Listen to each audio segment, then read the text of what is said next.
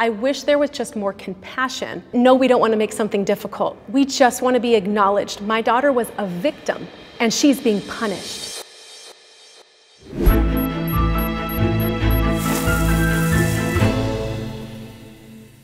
Hey guys, welcome to another episode of the Wednesday Checkup. Sorry we're in the crazy furry rug space here today at YouTube, but I wanted to get this video out as soon as possible. When I heard that there was a video made between anti-vax and pro-vaccine folks, I decided to watch it and give you my reaction live right here, first time watching it. I'm Bob Sears, I'm a pediatrician. A pediatrician who's anti-vaccine. Interesting. His passion is just to help encourage full, complete, informed consent for vaccinations. Doesn't sound like he's anti-vaccine. He said he's in favor of informed consent. I think all doctors, at least they should be for informed consent.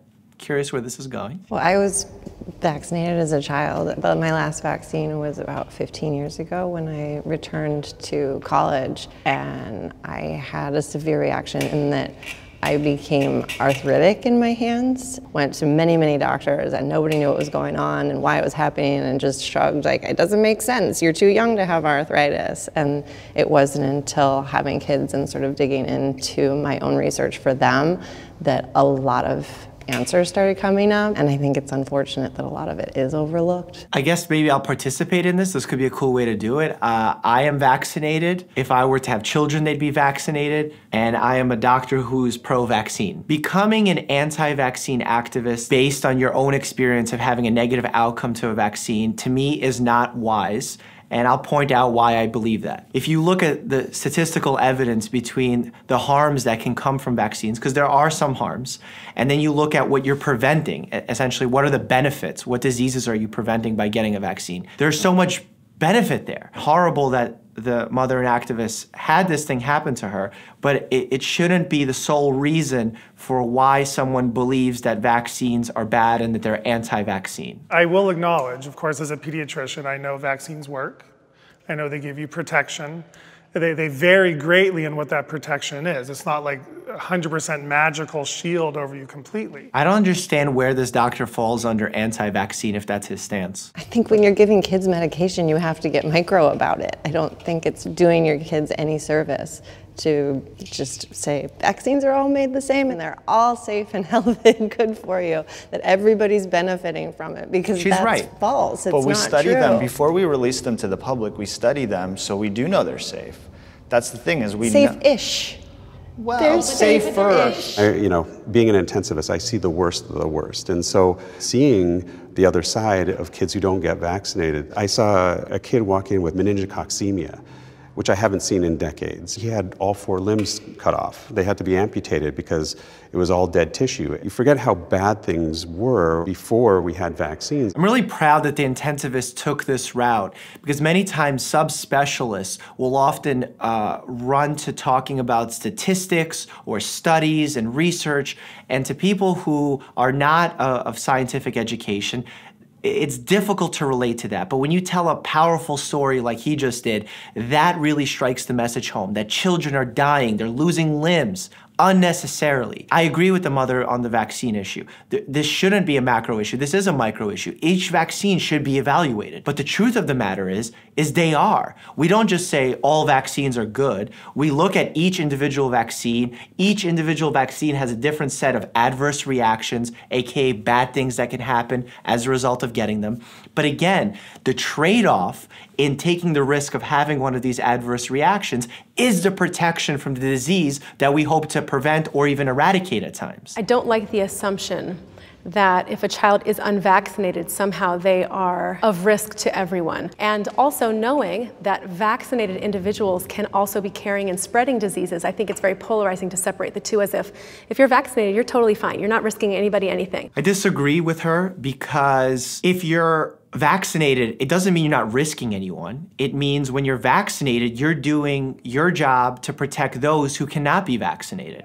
It doesn't mean that you're a great person. It doesn't speak to your lack of ability to do harm, but that's not what the point of the issue is. The point of the issue is if you choose not to vaccinate your children and you're okay with your child getting measles or one of these illnesses, what about the children that have an immunodeficiency or have some sort of other issue that they can't get vaccines, and as a result of that, your child then spreads a deadly illness to them and they die too. Anybody could be spreading diseases, especially things like polio and pertussis that are not completely covered by the vaccine. Again, I agree that not everybody's covered, but if you can reduce that likelihood, why wouldn't you? I started out vaccinating my daughter because I believed all the same things that you said. It wasn't until she had a reaction and several reactions that I actually had to look at it differently, where I realized by continuing vaccinating for her, that actually would hurt her. And yet everyone wants me to do it for the population. This is a very specific situation. This is where things get tricky.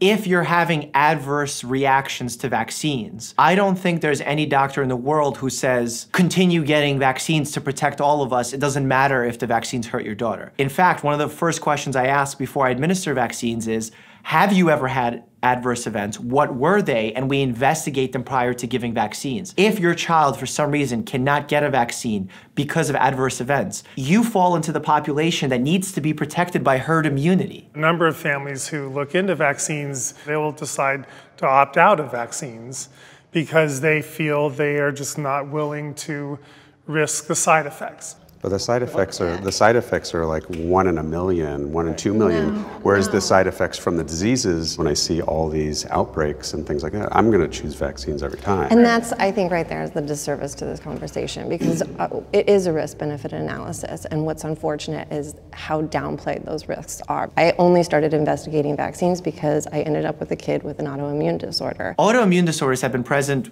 before vaccinations were. What's interesting here is, yes, it may not be 1 in a million or 1 in 2 million, whatever the odds are. The bottom line of why it shouldn't be an optional thing of opting out from vaccines, at least when it comes to public schools, is because A, herd immunity exists, B, it's my job as the doctor to make sure the parent is giving quality care to the child. If the child had a broken bone and the parent wasn't adequately treating it and didn't want to go see a doctor and the child was suffering as a result, I can report them to the proper authorities. It doesn't mean that because they're your child, you can just do whatever. So by not getting vaccinations, it's medically and statistically proven that you're endangering your child to develop these deadly diseases. Therefore, we don't allow you to opt out. At least we don't allow you to opt out from schools, and that's sort of our catch-all behind this. The 1 in a million is not a real number. It's really not.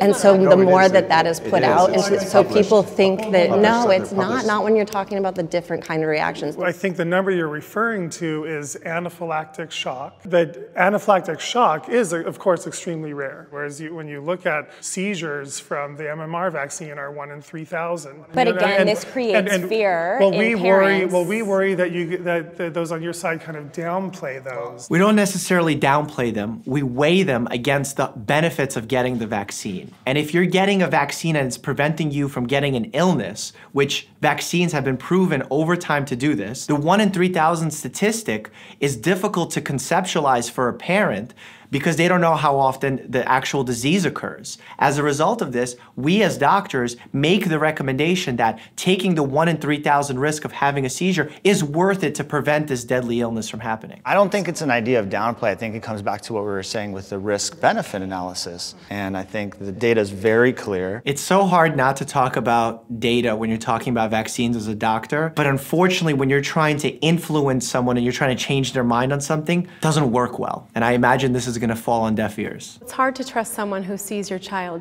for 10 minutes twice a year. In the end, parents know their children best. I actually very much disagree with that statement. The closer you are in relation to the patient, the more likely that your bias is going to be at play. You're not going to be able to make an objective decision. This is why it's strongly discouraged in the medical community to take care of your own family members as a doctor, because your judgment gets clouded and you make bad decisions. So if you were to come to your doctor and say, hey, my child's acting differently after this well visit appointment, something's wrong, you want them to trust that you have an established relationship and listen to you. She's absolutely right. If a parent brings in a child and says they're acting differently, that's a huge warning sign. And any doctor that brushes that off and says, I disagree, that's a bad sign from a doctor. I would actually recommend switching doctors, or in the room, if you're comfortable, pointing that out to the doctor that you don't think that's the right method and you're not comfortable. If they don't welcome your criticism or your thoughts on the matter, switch doctors. It's really that simple. My daughter has epilepsy, And in March, she was also diagnosed with juvenile idiopathic arthritis. I went to the rheumatologist, and the rheumatologist said, we're going to put her on methotrexate. And I looked at her, I'm like, methotrexate, that's a chemotherapeutic agent that, you know, kids with cancer get. And she's like, yes, but we use it in a low dose, and it doesn't cause harmful side effects. You have to trust me. I said, okay. And I trusted her. And I am so glad that I did. Before all this happened, she was a competitive gymnast. And she used to walk up and down the stairs like she was 90 years old. She couldn't hold a pencil in her hand.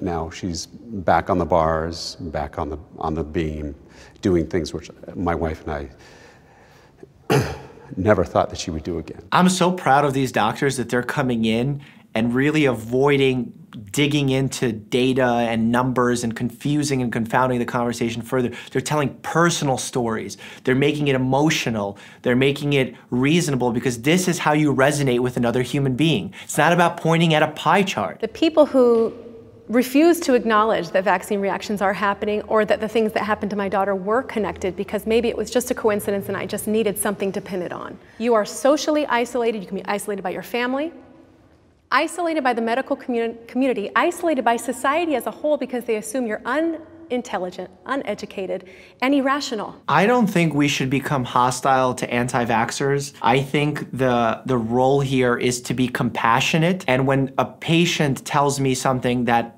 I know to be misinformation, I don't get mad at the patient. The feelings that I get are, oh man, it's so unfortunate that you've come to believe that. And this is what I say to myself in my head. How can I find a common ground between us so that I can explain to you what's actually happening or what the right steps are to fix this situation? I think where hostility really kicks in is not when a single person refuses to vaccinate their children, but when they become activists to try and encourage other people to not vaccinate their children. That sort of misinformation spreading is really dangerous, and that's where it deserves to be struck down right away, because if you're not going to be talking about quality evidence, you're going to be talking about expert opinion, you're just doing a huge disservice to a lot of families. I have a great deal of compassion for the families that had children die from preventable diseases. There shouldn't be any hostility, there should be discussion. I mean, we can always question things. That's how we evolve, that's how we get better. If we didn't question anything, we'd be still in the dark ages. Huge fan of that doctor. I'm glad they did this, but I am also gonna be a little bit of a skeptic here. The people that were invited from the anti-vaccine side were very reasonable, they were very logical, they talked about their own experiences. If they invited the people that are shouting in front of doctors' offices, if they invited the true activists that think doctors are killing people, if they invite some of the people that email me telling me that I'm killing babies and that I need to watch certain pieces of propaganda that they're spreading around, that would have been a totally different conversation. It would have been hostile, it would have been explosive. The only way that we can control the situation is by educating those people that are in the middle ground, not by telling them what to do, but by educating them, by explaining how, look how horrible it was before we had vaccines. Talk to the WHO and let them tell you how many lives are lost every minute when children don't have money to get a vaccine. We are blessed to live in a time and in a country where vaccines are made affordable to us, made available to us. In fact, we have a program in my hospital called Vaccine for Children that if you don't even have insurance coverage, we still get vaccines for these children. These are government-aided programs that are not for profit. They're for protection of children. That's what vaccines are all about. They're about protecting children. They're about making sure that we get the best outcomes possible. And we continue to monitor this. If new research occurs that vaccines have a new side effect that we weren't aware of, we take this into account and we update our recommendations. But as of right now, the benefits outweigh the harms when it comes to vaccines, and you should vaccinate your children just as I will mine in the future, and I recommend the same to all my patients. If you're still curious to learn more about vaccines, click here for my vaccine video. As always, stay happy and healthy.